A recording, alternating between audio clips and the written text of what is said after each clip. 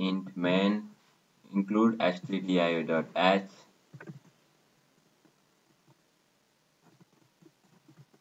include stdio.h include conio.h गरौँ conio.h अब int main भित्र int main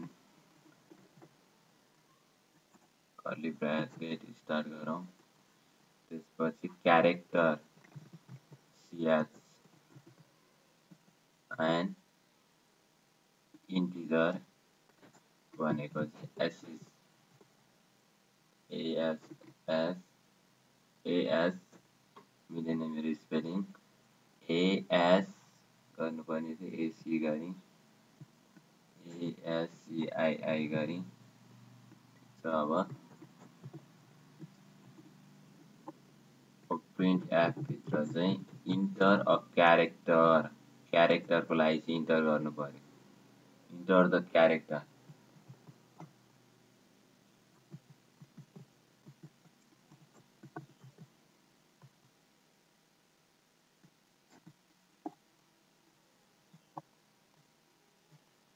अब यसलाई हामीले इनपुट लिने स्क्यान एफ गर्नु पर्यो स्क्यान एफमा अन्त हामीले पर्सेन्टेज डी गर्यौँ भने अब यहाँ क्यारेक्टरमा पर्सेन्टेज सी गर्नु पर्यो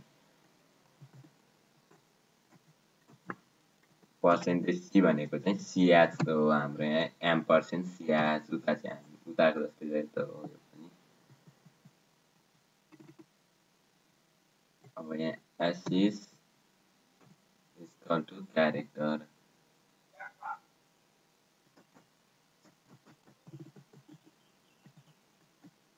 भयो भने अब प्रिन्ट एफ भित्र चाहिँ as is value of percentage c is यो चाहिँ पर्सेन्टेज d को इन्टिजरमा भएर पर्सेन्टेज d को भयो हामीले यसलाई न्यू लाइनमा प्रिन्ट गर्नको लागि \n गर्यौं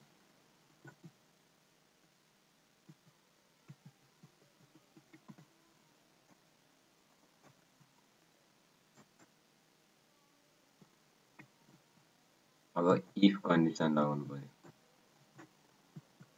h is greater than equal to 65 हो क्यापिटल लेटरको चाहिँ आस्की भ्यालु 65 देखि 90 सम्म हो h is less than equal to 90 अब यो भयो भने चाहिँ हाम्रो print एफमा percentage C is capital letter भनेर हामीले प्रिन्ट गर्ने हो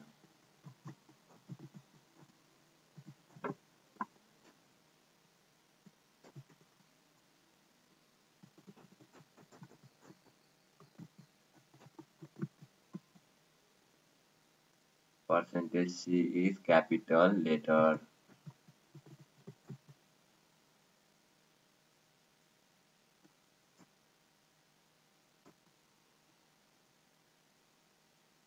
मेरो यहाँ लेटरको स्पेलिङ बिग्रियो यसलाई चाउँछु LETTER हुनुपर्ने LETTER भन्छ ल अब त्यसपछि अर्को फेरि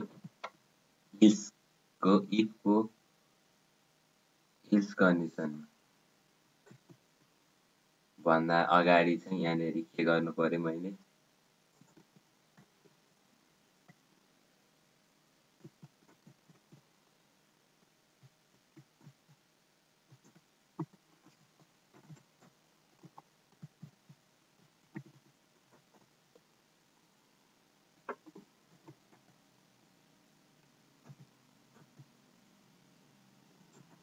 अब फेरि स्मल लेटरको लागि चाहिँ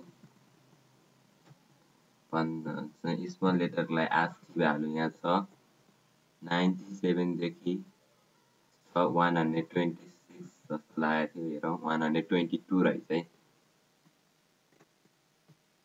अब यो भयो भने चाहिँ हाम्रो print एफमा given percentage C is capital letter भने जस्तै तलको हामी percentage C is small letter भनेर प्रिन्ट गर्छौं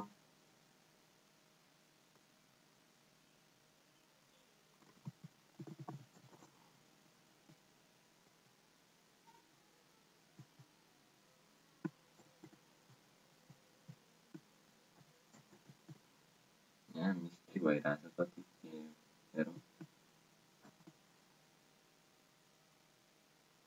अब हामीले स्मल लेटरको लागि पनि गरिसक्यौँ। अब त्यसपछि डिजिटको लागि 0 to 9 को आस्की भ्यालु चाहिँ कति छ? अब इफ इज लगायौँ। अब इल्सको चाहिँ if condition S is greater than equal to 48 and S is greater than equal to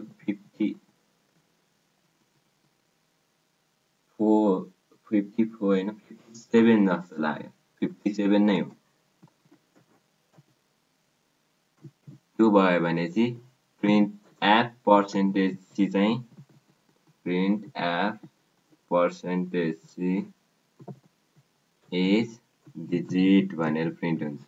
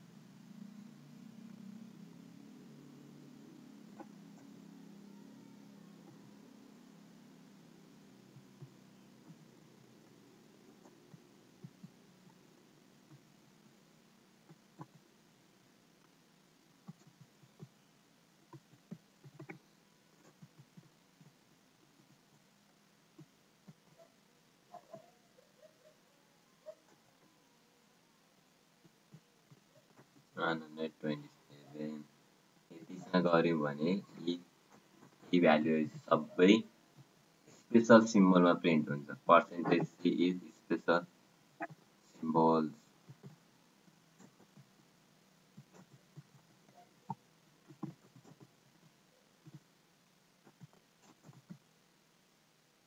percentage special symbol.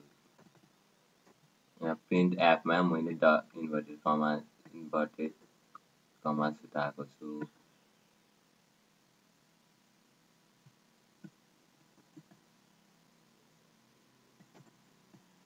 Double inverted कमा है। अब यहाँ रिटर्न 0 गरिदिउँ।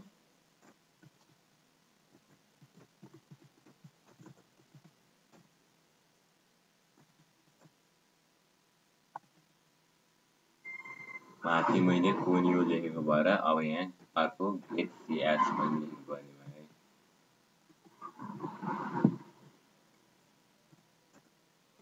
अब चाहिँ रन हुन्छ कि हुँदैन हामी चेक गर्दैछौँ। Let's see.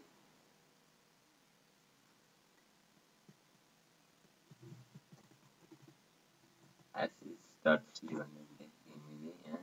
अब रन भएको छ कि छैन भनेर हेर्दाखेरि मिस्टेक भयो भनेर विचार गरेको छु।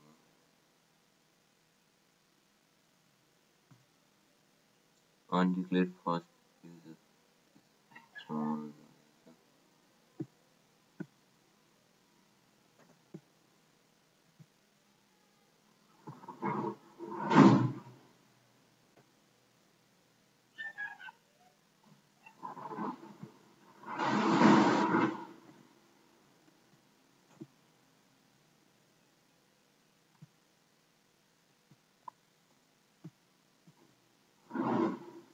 मिस्टेकहरू चेक गर्दै रन गर्दाखेरि मिस्टेक सबै सकिसकेको छ। अब क्यारेक्टर एच हाल्यो भने एच त हामीले स्मल हालेको छ त्यही भएर S is value of H is 104 त्यसको आस्की भ्यालु हो स्मल लेटर। अब हामीले यहाँ क्यापिटल एच हालेर पनि हेरौँ है फेरि एकचोटि रन गर्छु म अनि त्यसपछि क्यापिटल एच अर जे पनि हालौँ न ल फेरि एउटा आउँछ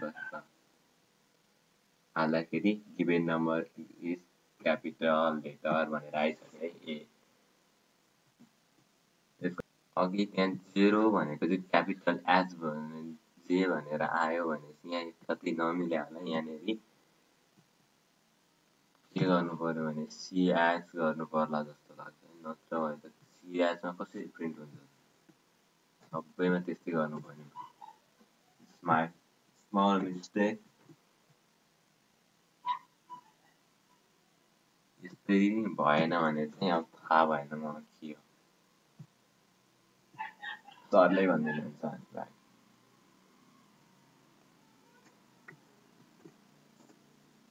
अब आयो मिल्यो नि होइन त्यहाँनिर त्यति मात्र नमिलाएर अब ए हाल्दाखेरि ए इज क्यापिटल लेटर भनेर आइरहेछ त्यति हो अब सक्यो यो प्रोग्राम पनि